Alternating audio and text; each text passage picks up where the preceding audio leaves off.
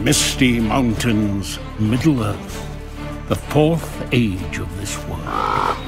Concerning dwarves.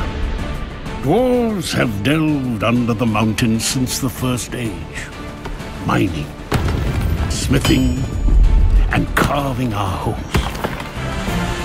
It has been remarked by some that a dwarf's only real passion is for battle and treasure.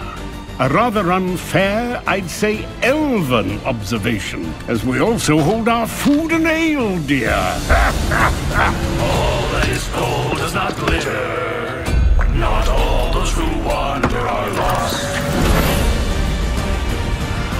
Our reputations as master artisans precede us, as does our combat prowess.